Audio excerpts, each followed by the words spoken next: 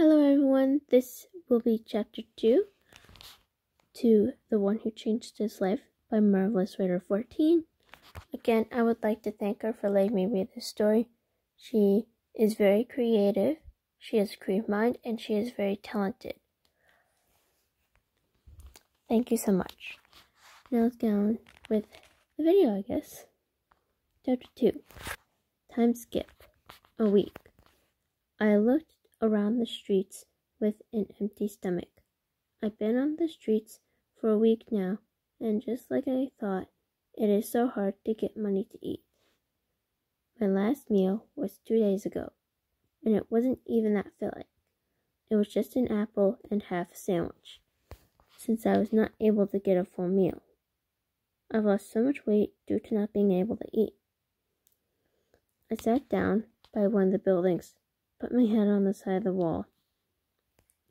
I've never felt worse. I feel as if my body is slowly decaying. I looked up at the sky. The sky is bright blue with a few clouds. I took my backpack off before taking off my jacket. I'm too hot.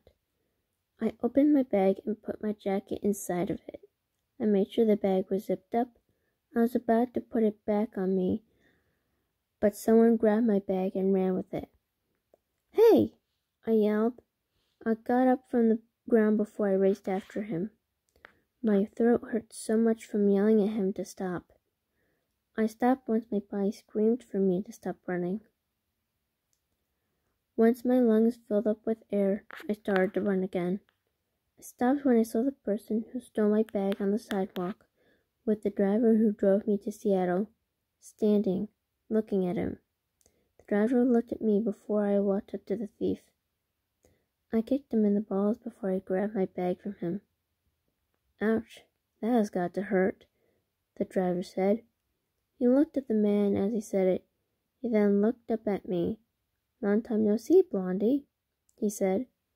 I looked at him before I turned to walk away from him and the man that stole my bag. I put my bag on my back as I saw the driver walk up to me. "You okay, Blondie? You look paler than normal," the driver said as he walked alongside me. I looked at him before looking ahead at the people that were about to run into me. I hit his shoulder as my hand slipped into his pocket. He looked at me before he turned and started to walk from me. I slipped his wallet into my empty pocket. Blaine gave me a look before stopping. I looked at him before I walked into the closest fast food place, which just happened to be a Subway. I walked into the bathroom, closing the door behind me. I locked it before I took my bag off my back.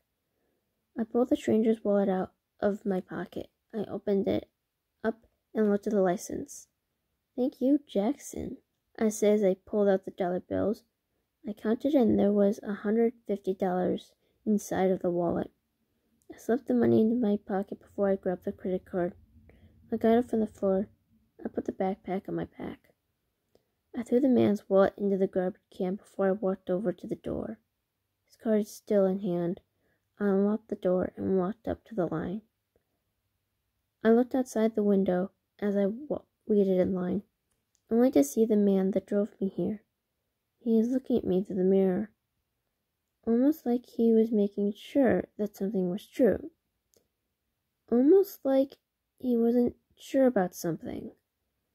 I looked away from him, not sure if I want to know why he is acting this way. I started to order my sandwich. Why in the world would he just watch me? Maybe I should have not gotten into his car. Once my sandwich was done being made, I walked over to the cash register. I used the stranger's credit card to pay the sandwich and a bottle of water. Once the sandwich was in the bag, I grabbed the sandwich. I walked over to the cooler. I opened it. Before I grabbed the bottle of water, I turned around before walking towards the door. I threw the card into the trash can after I knew no one was looking. Cleared my throat as I walked out of the building. I opened up the water bottle. I drank half the bottle before I put the cap back on. I looked to see the driver still standing there. This time he is further down the sidewalk, his phone out and pointing at me. Blaine's view. The kid turned around and walked the other way after she saw me standing there with my phone's camera pointing at her. I looked at her before I turned around and started to walk the other way. I know I saw a strand of pearl white hair sticking out from what I think is a blonde wig. My phone started ringing, making me look to see who was calling. "Yeah?" I said as I answered the call. "Just thought you should know.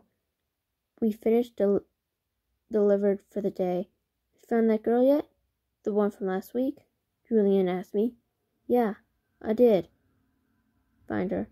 Going to call social services today to see who she is," I said as I looked behind me. When I didn't see her, I turned around and started to make my way there. I have got to know if this kid is a part of Team Z. So, Seattle has a big problem. I mean, she looks starving, and if she is on Team Z, then the sub sandwich that she just got wouldn't help the hunger. "What now, boss?" Julian asked. I sighed. "Tell Chrissy, I'm going to need help getting a room ready for a teenage girl.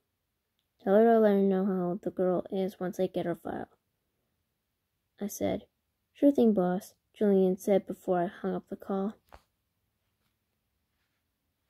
Wow. Well, so far, so good. How do you guys like the story?